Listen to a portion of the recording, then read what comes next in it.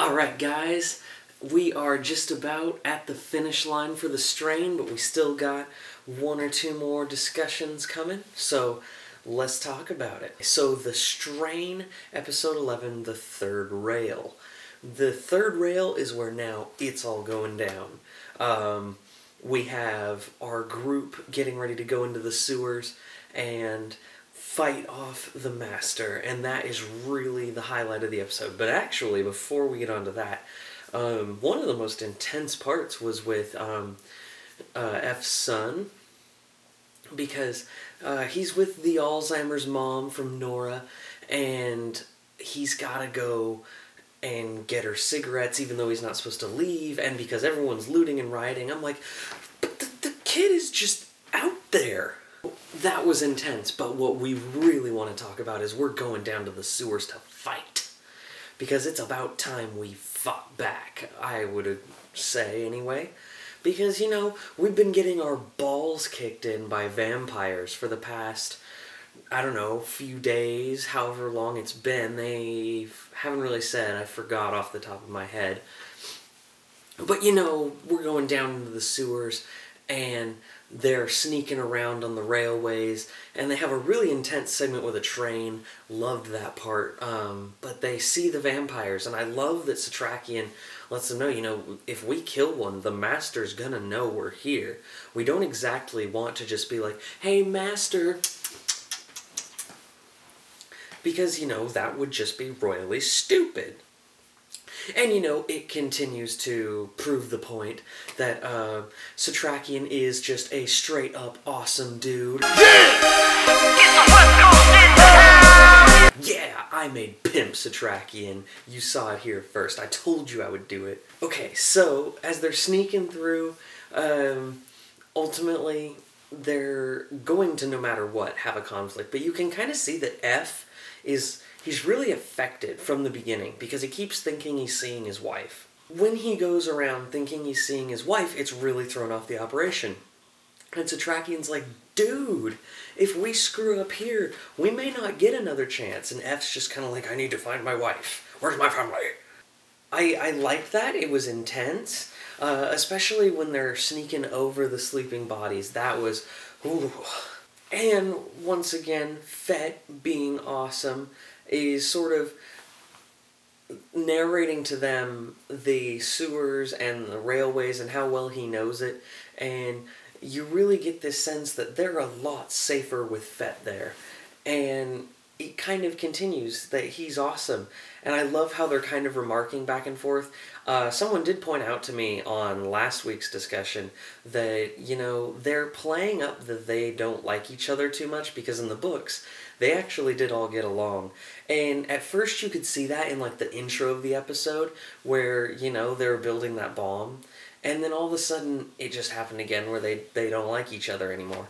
And I like that they're remarking, you know, like, up end of the world, this is your wet dream, Fett, and Fett's basically just like, well, you know, whatever works, I don't care. When this episode hits, it hits hard.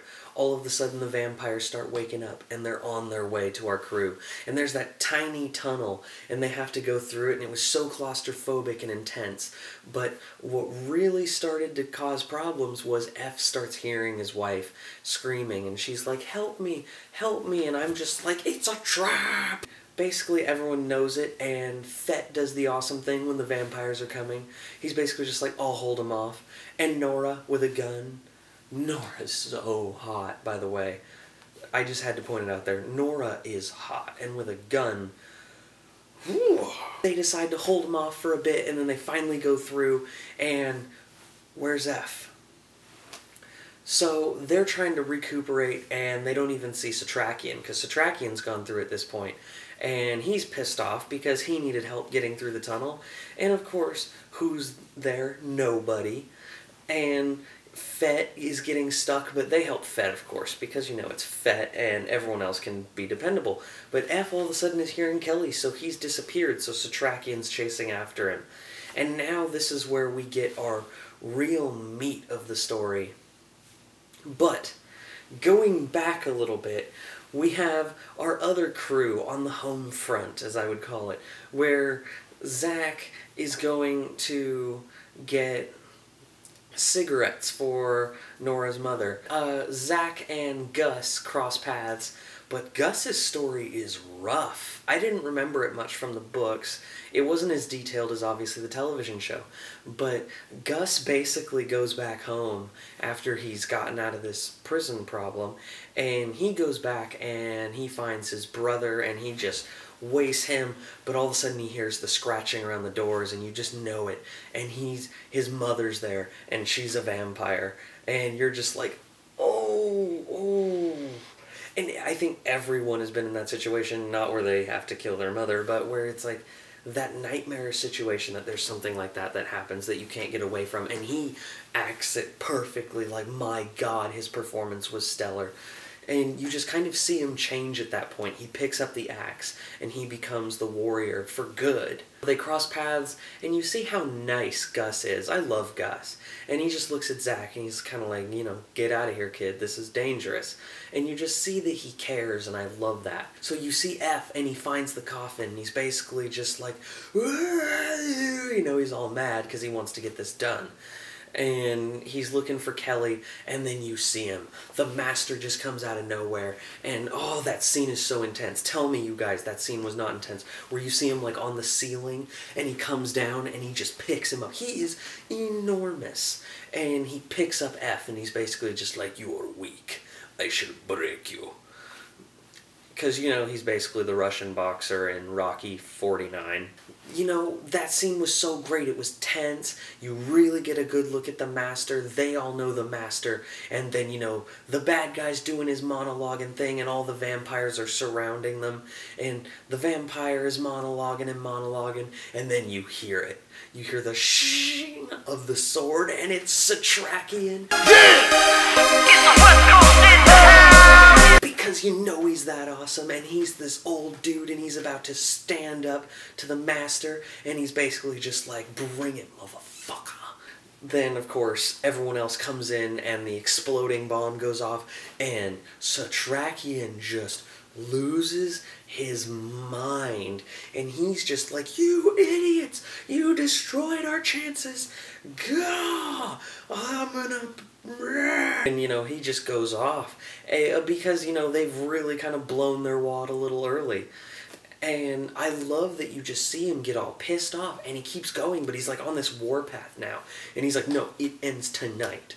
And he's going in, and they stop him, because there is literally, this is one of the best shots in the show, by far, is they throw the torch, or the little flare, into the tunnel, and it opens up, and there are just hundreds of them. And they all kind of pause, and Satrakian's just like, let me at him, I'm gonna kill him, because he's awesome. This concludes our episode, but it was so stunningly great.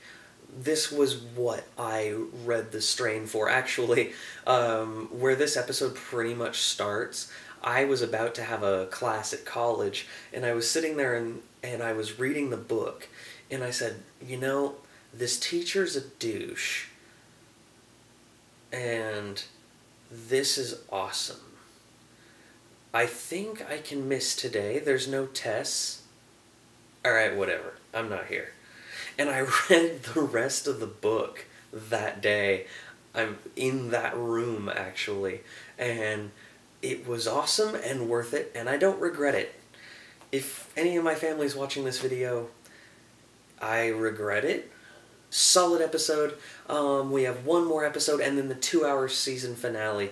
I was thinking about doing something special for the season finale. If you guys have any ideas, let me know. I'm going to be formulating that in my brain.